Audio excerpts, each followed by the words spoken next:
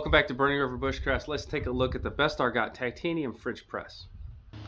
If this is the kind of thing you like to see, go ahead and like the video, subscribe to the channel, leave me a comment in the comment box, and ring the bell to be notified of my latest videos. You can also find me on Instagram, Facebook, and TikTok at Burning River Bushcraft. I also teach outdoor classes at outdoorcore.com. So I have never had a French press, never even used one before. I have gone to titanium for an upcoming backpacking trip, so I went with a titanium ultralight cook set. And carrying an extra pot kind of goes against the grain and against the thought of being ultralight in the first place. So in order for this to be justified going in my bag, it better do a couple functions for me, and it better do it well. And this thing has been out of the park. This makes the best coffee I have ever had.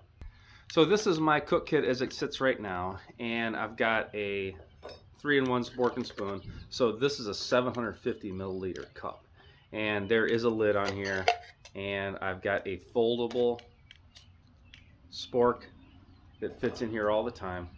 I've got a short cup on the bottom, so I'm going to use this primarily as a bowl. So this is, I think, a 450 milliliter short cup. And then I've got this insulated wrap. This insulated wrap comes off, and here is my 750 milliliter pot. So this is the basis of everything I've got, and I can make coffee in this. I can do anything in this cup that I'm going to do in the French press, but the French press does it a whole lot better.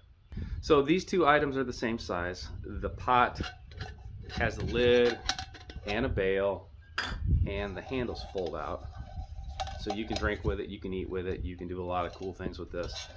So this has a bail as well, and this has fold-out handles as well, but the handles are in a different orientation. So this is against the bail, so I can actually drink out of it. With this one, I'm in line with the bail, so this isn't going to work that well to drink out of, but this one has a pour spout in it. So that is going to work great for just for boiling water and for filling regular dehydrated backpack meals, as well as making coffee and all the other tasks that a French press does so great. So the bail and handles are in a different orientation. It does have a lid, but you see this one has a raised handle on it. And I love that because when the two are in my pack, they look identical. They look nearly identical, so I can always see this and I can ID it, and I know which one's my French press and which one is my cook kit. So when I pull this out, there is a strainer, and this all comes apart if you have to for cleaning, but I never really have taken it apart yet. You see there's a fine screen, and then there's like a wire spring that kind of gives it its form. And this fits in this cup like exactly. There is no room for any coffee grounds to get around this. So this has a storage bag just like the other Bestargot pot does, and it fits in here just fine. It's not overly tight, and you really don't have to strain to get the bail in. I do use this, and I keep it in here just because it gives a little added layer of protection. Because I've been using this so much, I've got this down to a science. I'm going to fill this cup up with water. I'm going to heat it up, and then I'm going to add 3 tablespoons of coffee.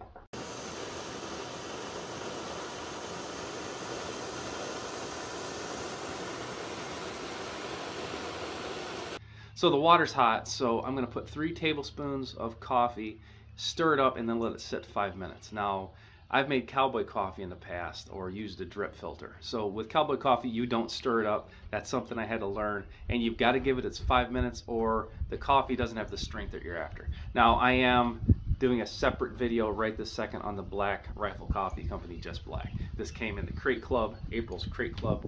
If this is something you're interested in seeing, I'll put a link in the description for the other video.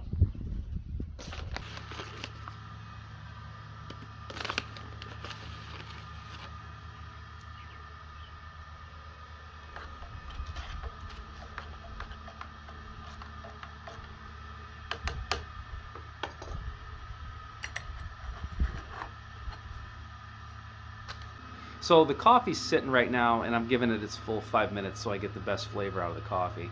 But I just want to talk about the versatility of the pot and why I chose to carry it.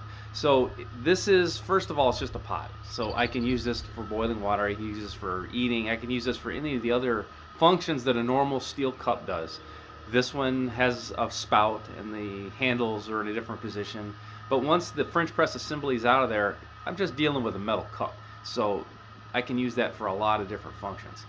Now with the screen in use, I can use that to strain things. So if I was making a pasta dish, or if I was boiling wild edibles or boiling medicinal plants or making a dye for that matter, any of the standard bushcraft tasks, instead of using a handkerchief to strain off the material, I can use the screen on this French press.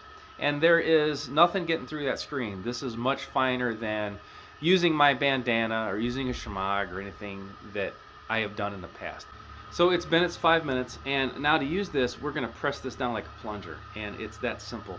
So let's give this thing a press all the way down. Now all the grounds are captured in the bottom of the pot. So here's the coffee, and you're going to find 0 grounds. When you make cowboy coffee, you have to kind of splash the rim a little bit, because some of those grounds are boiled up on the side. You can pour this all the way to the bottom and you're not going to get any grounds whatsoever. So if you like drinking coffee, you probably should be adding a French press. And if you're going to add a French press anyway, it might as well be titanium. So check out this Bestargot. I would definitely recommend it. Till next time, this has been Jamie Boggs with Burning River Bushcraft. See you soon.